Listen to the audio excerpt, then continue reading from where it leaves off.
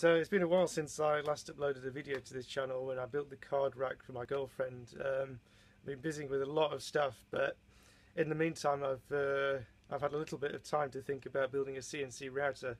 And to tell you the truth, myself and my friend Savas, who some of you may be following as well, have been thinking about making a CNC router for several years, starting from a point when I knew nothing really about how to build things properly. Since then I've worked in electronics companies, learnt about computer programming more, and got a 3D printer and a laser cutter. And you might say, why do I need another CNC machine at this point? But a CNC router can do stuff that neither a 3D printer or a laser cutter can. But also recently Savas got an Inventables CNC router that he's had a few issues with, and I've just been wondering, can I actually learn about those, can I learn from his problems and maybe improve on the Inventables design by coming up with my own. So I've from my experience with RepRap and my experience converting my laser cutter to run on RepRap electronics, which enabled it to accept G-code, I'm certain at least about the control electronics that I'm going to use for my CNC router. I also have some NEMA 23 motors from ages ago, from the first and second attempts that myself and Savas made together to build a CNC machine that didn't quite work out.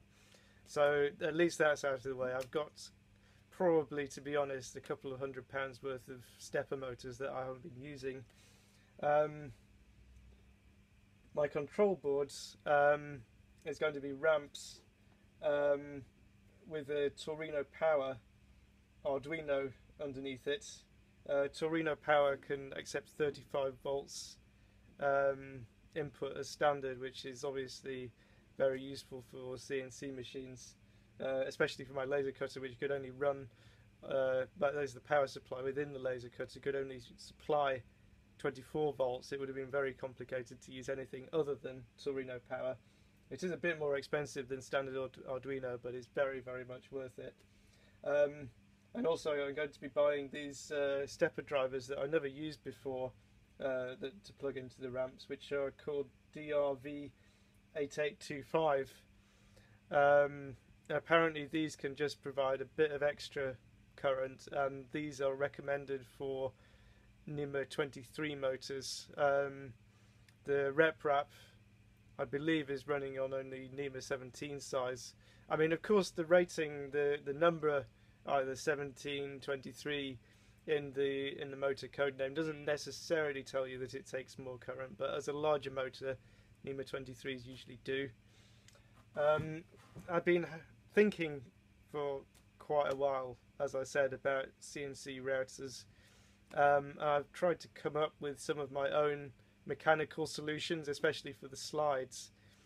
I'm just going to go through a few of those now, and then show you what I'm probably going to make a decision on as what seems to be the lower cost and most accurate mechanical solution for slides. This is a very, very old attempt that I had at actually 3D printing a linear slide. My idea with this was, well, obviously I just got my RepRap. The nozzle on the RepRap was wrong, it wasn't printing very well, but I just tried to forge ahead and create a linear slide, which is based on these bearings here. And the idea was that it would be modular, that you could attach it to 16mm aluminium extrusion. I think that is the main thing that I've found by looking at many CNC router designs, is that aluminium extrusion is the best solution to get like a flat, either a flat surface, a flat slide, anything. So that's definitely going to be part of the machine. I found these 16mm aluminium extrusions a while ago, just in my local DIY shop. So obviously that's quite a low cost component. I was going to design something a lot more elaborate, but then I noticed these bearings actually slide along it. I was going to design something based on that, but then I found that you can actually get this sort of bearing. This is called LM16UU-OP. If you built a rep wrap yourself, you'll be familiar with you'll be familiar with LM8UU, which are the bearings on the linear slides on the newest rep wraps. I think this is on the newest Prusa design rep wrap as well. You may have guessed the code name LM16 means that's a 16mm bearing. -OP means it's open at the bottom, which would of course allow you to let it run along a 16mm extrusion, but attach the 16mm extrusion down to a base with bolts or something. So that could potentially be a very flat, accurate solution for a linear slide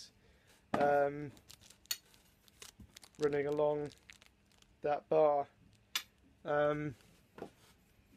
However, just in the last week, Savas has kind of stirred things up again by pointing out this a sort of aluminium extrusion he's come across called V-slot, because he's been looking at this Inventables machine trying to improve on that.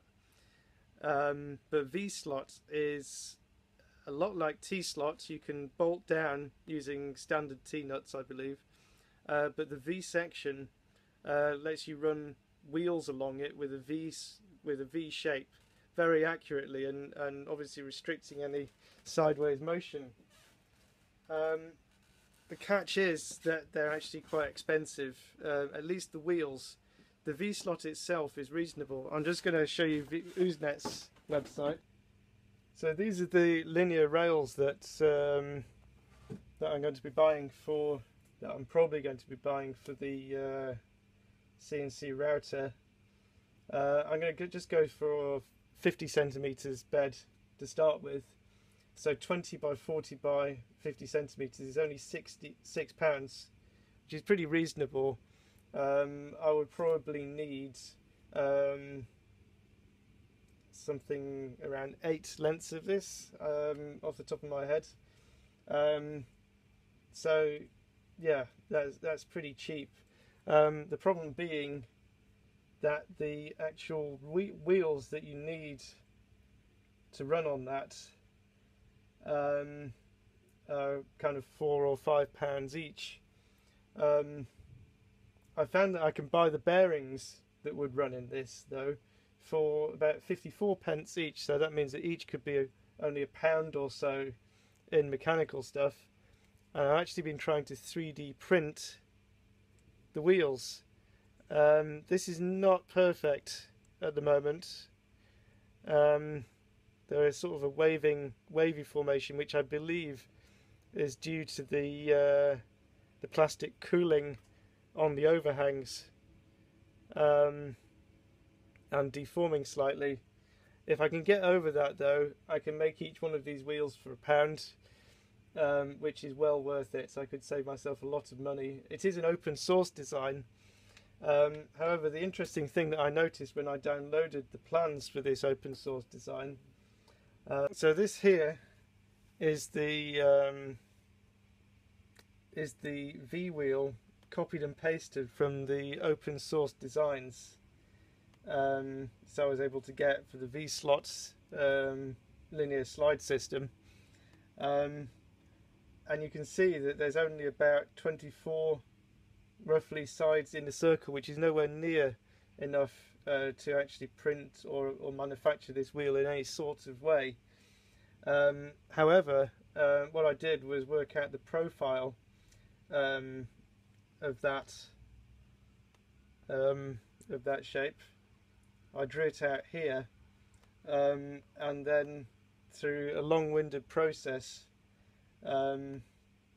which I may go through because I learned a bit more about Sketchup whilst I was doing it, I actually created a 200-sided version of the same shape, which is what I've got here printed out in quite bad quality. It's frustrating because the top of the wheel, you can see it's very smooth. I just need to deal somehow with the problem here, and probably as soon as I manage to deal with that, I'm just going to go ahead and order my bearings.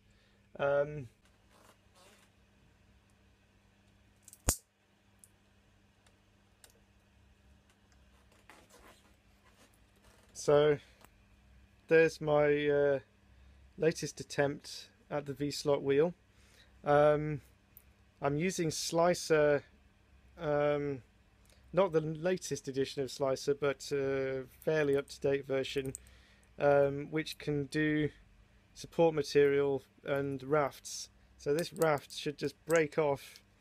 This just kind of helps you, there you go, it basically gets you out of having to calibrate the Z height perfectly, because the raft just kind of equalizes, it lays down a smooth layer before it even prints the shape that you wanted. I have to say that's looking a lot better than my first attempt with the wheel, but it still has some odd waving on one of the sides. But to be honest, that's actually pretty good, because it's only the two edges which would actually meet the V-slot. So I could probably get away with using this. I suspect that the reason that this is slightly better quality is because I fitted that spring there to increase the tension on the x-axis. I read that waving can often be due to insufficient tension on the x-axis, which obviously increases the backlash and etc. All sorts of stuff you don't want. All that is a clothes peg spring which I bent around the... So the way that I made that spring on the x-axis is there's a clothes peg. I had these weird miniature clothes pegs which are more novelty than anything. I have no idea why I bought them, except I probably suspected the springs would be useful for something. It turns out they're useful for tensioning rep wrap belts. All I did was bend that around the belt to kind of increase, to create a sort of fold in the belt, and the print quality certainly improved, although it can certainly get better. The other interesting thing about the linear slide system with V-slot is, because I've got a laser cutter, I would be able to cut the plates out, which are also part of the open source design. The plates are what the wheels screw onto, and then the linear slide fits alongside. I'll see if I can get the Sketchup file. So this is the open source file for Sketchup, which models all of the V-slot linear slide system. So this is probably what I'll be attempting to make. This is a 40 by 20 aluminium extrusion with the V-slot wheels and the general purpose plate for screwing those wheels into. So my plan is to make this plate out of acrylic on the laser cutter, hopefully. Anyway, it's going to be an interesting challenge, at least if I don't ever manage to make these V-slot wheels successfully on the 3D printer. I think I'll have refined the rep wrap even further and maybe learnt a bit more about SketchUp modelling. Yeah, essentially, hopefully I can reduce the cost of the V-slot wheels from £5 down to around £1.20 each. If you imagine probably a CNC machine would use about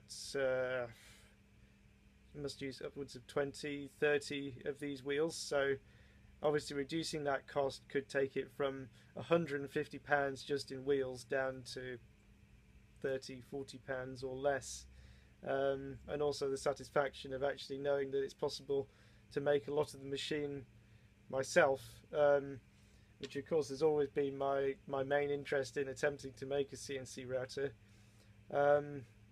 I'll put more videos up as soon as I know what I'm doing.